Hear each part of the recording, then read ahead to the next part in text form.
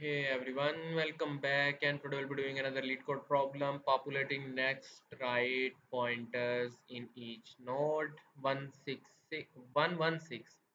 This is a medium one. You are given the perfect binary tree where all the leaves are on the same level and every parent have two children. The binary tree has the following definition. It has a value, it has a left pointer, right pointer, and a next pointer. Populate next pointer pointing it to its right, and if there is not a right, then point to its null. All pointer by default are on initially, they are pointing to null. So we have a binary tree, a normal binary tree, and all of the next pointers are null, but we have to connect it to the right of it. So this 2 is connected with this 3, this 4 is connected to 5, and 5 is connected to 6, and 6 is connected to 7. So let's get started.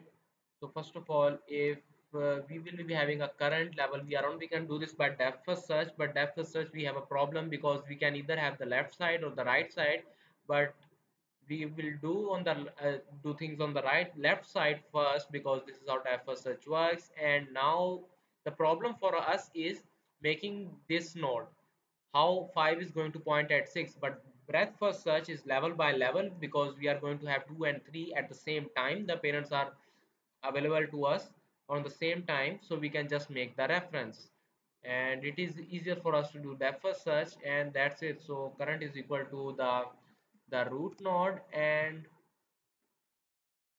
let's also make a next one that will point to root dot left because we want to do things, starting things from the left.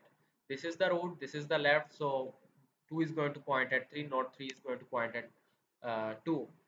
And only if root is valid, and in that case we are going to have null,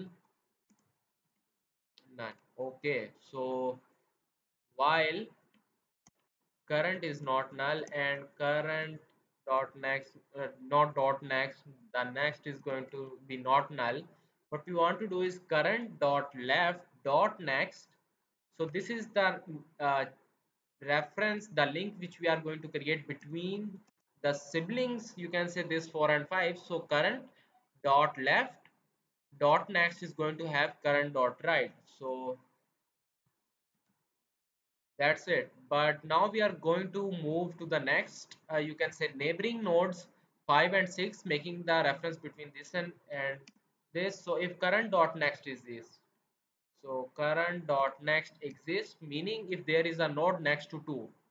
So because current is at 2, suppose, then if there is a node 3, yes there is. What we want to do is current dot right dot next shall have, so this 5 shall have current dot next dot left, current dot next dot left, and after that we have to update our pointer. So current is equal to current dot next. This whole process is going to be be executed and completed while the current is not null. But when current becomes null, what we want to do is just go on the next level. So how we can go on the next level? We have our next level on next, and the next we can say is present at current dot left because obviously it is the next level, and on its left is going to be the next because we start thing from the left,